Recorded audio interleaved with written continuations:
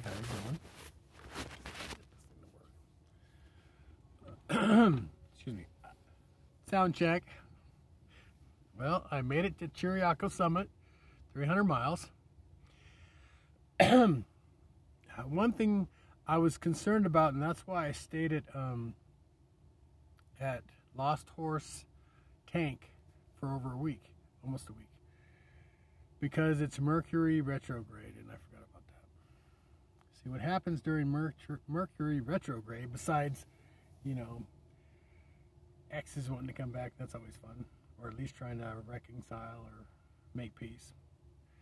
There's the technical issues that you will have, phone communication, and then there's the travel, you know, mechanical issues. Last time I had Mercury grade problems, good Lord, my left blinker went out, my gas light went out, my battery died, well, of course my gas tank gauge broke. Good Lord, I had a nail in my tire. These were all within a week. And I was in Spokane when I got the tire fixed, and that's when the juju stopped. I think it was like up until that point it got better, but it was like, I mean, and I didn't realize at that point, and I was like getting all kinds of messages about, you know, from people telling me it's Mercury retrograde, and then they explain what it is. I'm like, great. Well, the reason why I'm bringing this up, right? 200 miles into my trip, I'm right over the crest going into Quartzsite. My RPMs dropped. I have no idea what's going on in my car. My RPMs dropped. And I had my foot to the, and I couldn't hear because it's like loud. I don't know if my engine died or was still running, but something was wrong with it and wasn't connecting because I had my foot to the pedal. I was trying to get it going. This is the funny part.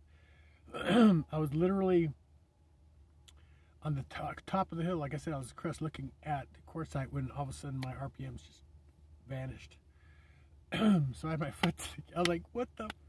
So I just started going, and I'm like, no, just no power. So I'm pulling off to the side with my hazards, right?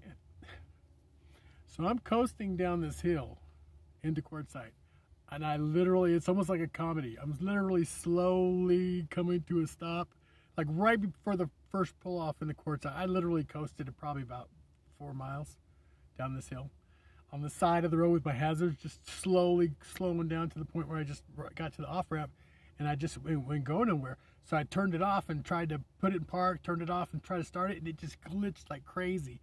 And then I turned it off and it kept glitching.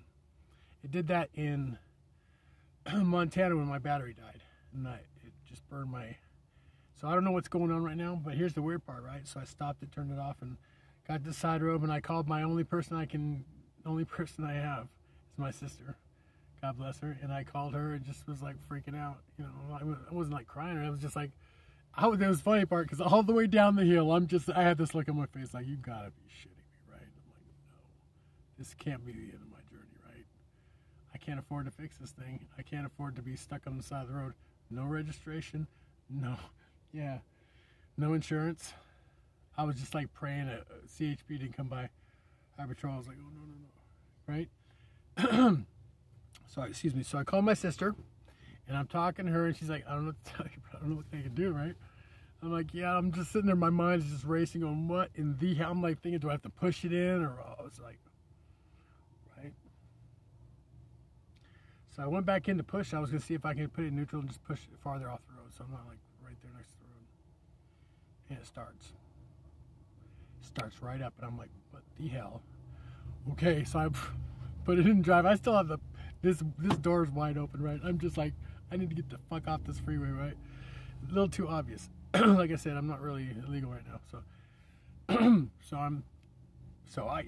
gets in the drive, and I drive, and I go into the Chevron, and I park, and I call Deanna and tell her, look, apparently it's driving again. I don't know what's going on. She was like, okay, good. She was a little worried. I didn't mean to freak her out like that, but, you know, like I said, she's the only person I have.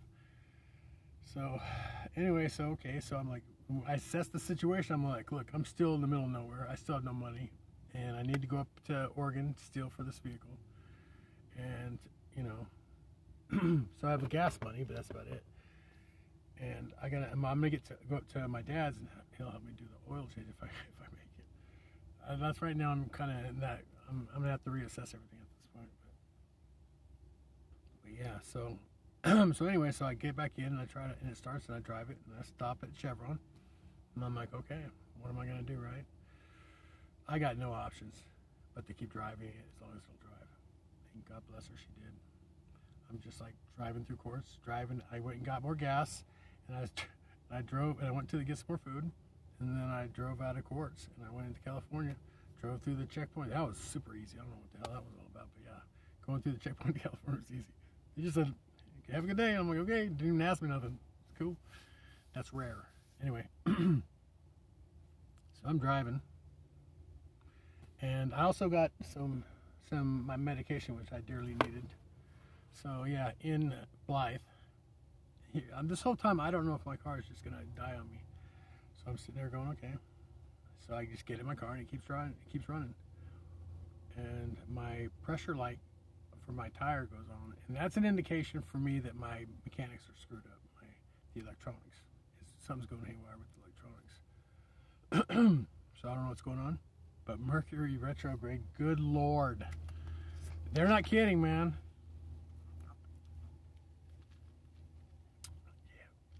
Yeah. Ad. Hey man, I'll take the money. Give it to me, babe.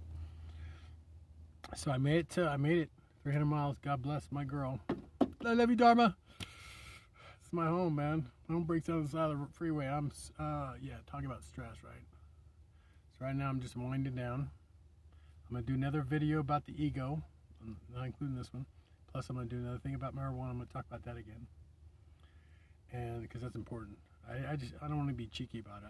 There's some serious things I need to talk to you about and kind of give you my point of view, basically. And yeah, what other thing I was going to talk about besides ego? I'll think about it. Maybe this is it. Anyway, oh yeah, Mercury retrograde. What I'm talking about. So check, right? Whew. Thank God I made it. So now I'm gonna chill out here for a day or two, maybe. I don't know. We'll see if she runs. We'll see what's wrong. I'll call my dad, the mechanic, and see if he can help me figure something out. But anyway, I love you. God loves you, and apparently God loves me too, because he got me here. Amen. And the universe is really digging you in those pants. I'm telling you, you're just a tease. Quit doing it. Just wear a dress. Wear a fluffy dress or something. If you're a guy, you know, wear something baggy. You know. Go easy on the universe. Anyway, because you're hot. And I love you, and I'm a flirt. I keep saying that. Anyway, I'm going to let you go, and I'm going to give you a little slice of Chiriaco Summit. It is warm. I put this shirt on to be generous for you, but I'm going to take it off as soon as I get out of here. Anyway, it's nice. That's why I'm living in the desert in the winter. Anyway, love you. Have a wonderful day. Okay, bye.